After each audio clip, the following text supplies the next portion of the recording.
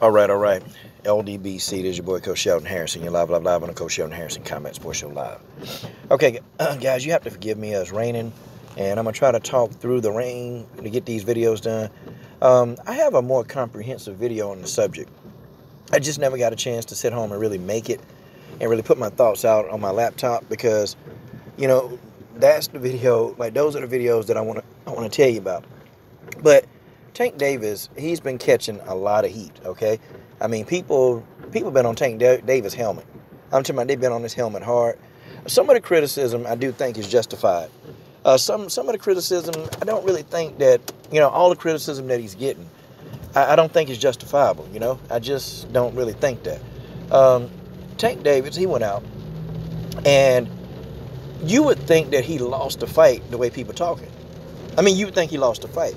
Tank Davis didn't lose the fight. What Tank Davis did, Tank Davis lost to his own discipline and the scale. Tank Davis lost the discipline. And see, unfortunately for him, okay, his talent is so good that he's able to go in there and still do a lot of things with minimal training. But see, that's going to run out one day. And I'm a coach and I know better, okay? I'm a coach. And as a coach, I see athletes, the ones that don't have any talent, they're always willing to go in there and outwork these people that's got everything handed to them. They're willing to do it. These people that don't have talent, that got the talent, they're lazy. And, I've seen a lot of athletes, man, they lazy. They got talent, but they lazy. And 9 times out of 10, the person with no athletic gifts whatsoever that's willing to work hard, they always surpass the person with the talent because they're willing to go in there and do what's necessary to get it done. While the person with the skill set, they're not willing to do it because they think they know it all. Tank Davis, he's one of those dudes. He's young, and he's immature, and he's undisciplined. Well, my old coach used to tell me that the breakfast of champions is the undisciplined. The breakfast of champions is the undisciplined. Because the discipline, they eat up the undisciplined every single morning. It's not Wheaties. It's the undisciplined. See, the thing of it is, man, this guy, if he had anybody who he should mimic himself after, they always seem to get the cars and the jewelry right when they mimic Floyd Mayweather. But these dudes, they don't ever seem to ever want to mimic the hard work that the guy put in.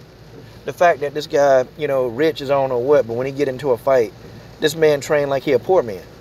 This man keeps his weight down in between fights. Tank Davis don't do that. So here lies the manifestation of the undiscipline that we've seen in Tank Davis. This is beginning to manifest itself. And you can't move up in weight and fight guys who are probably bigger than you. You can't have the same kind of success. You may have skill, but that don't mean anything. You fighting guys bigger than you now.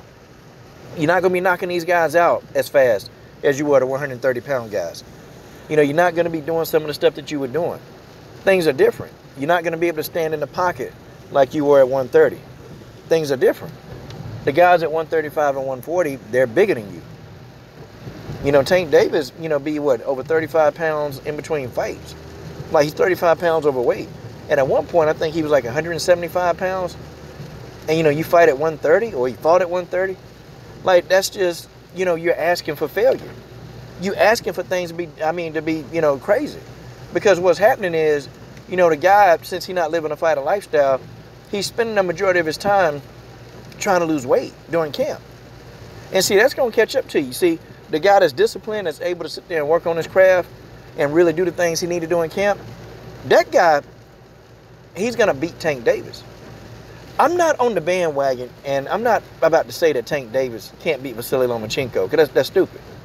Okay? That's stupid because, a boxing match, it can be one way one day, and it can be another way the other day. I mean, sometimes you just don't fight well in that particular match. You just don't fight well in that fight. It's just how it is. Everybody have off nights. But see, Tank Davis, you want your off night to be a night where you still dominate the other person. You don't want to struggle with the guy with a ruptured Achilles tendon for 12 rounds. You don't want to do that. You don't want to struggle with a guy and go to distance with an older guy with a ruptured Achilles tendon. And that's why people are getting on him. I still think, though, he went in there, he beat the hell out of Gamboa. If anybody who can't talk is Terrence Crawford, I mean, Terrence Crawford really shouldn't be wanting to talk about anybody right now. Terrence Crawford, got that goofy contract. He's stuck, can't do nothing, and he got knocked down by Mean Machine. But, Tank is young and immature and undisciplined. That's his problem. That's his problem, you know. And I'm pretty sure that, you know, he's been allowed to do this for so long that that's in him. But see, what's going to happen, man, and just it's slowly but surely, okay, he's not going to be able to get away with doing this.